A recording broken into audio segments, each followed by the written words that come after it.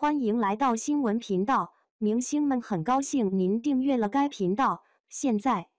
长相思》2首播引爆热度，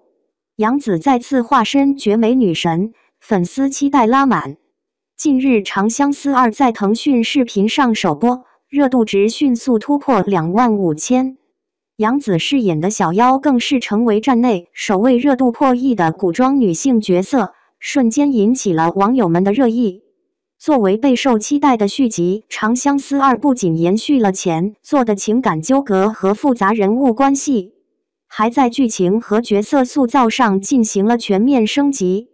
杨紫一直以来都是观众心目中的实力派演员，而她在《长相思2》中饰演的小妖再次展现了她在古装剧中的超强表现力。小妖这一角色不仅要表现出细腻的情感变化，还要在复杂的剧情中保持角色的独特魅力。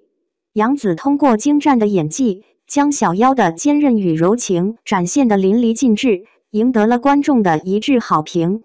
长相思2》的首播不仅吸引了大量书粉和剧迷的关注，其热度值迅速突破25000，成为站内热议话题之一。网友们纷纷表示，这一数据反映了《长相思2》的高质量制作和杨紫的强大号召力。不少观众表示，期待了这么久，终于播出，果然没有让人失望。还有观众称赞剧中的角色塑造和情节安排，每个角色都很立体，剧情也紧凑，完全被吸引住了。《长相思2》在剧情方面进行了升级，不仅延续了前作的情感线，还增加了更多的冲突与悬念。小妖与枪玄张婉义氏、涂山璟邓卫氏之间的情感纠葛依然是剧情的主线，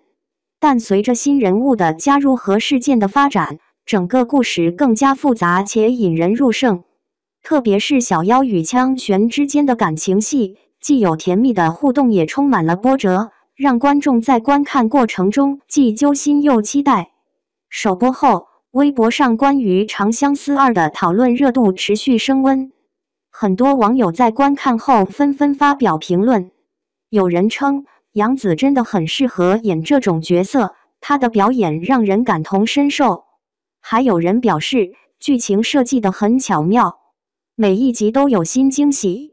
不少书迷也对剧集的改编表示满意，改编得很好，既保留了原著的精髓，又有自己的创新。《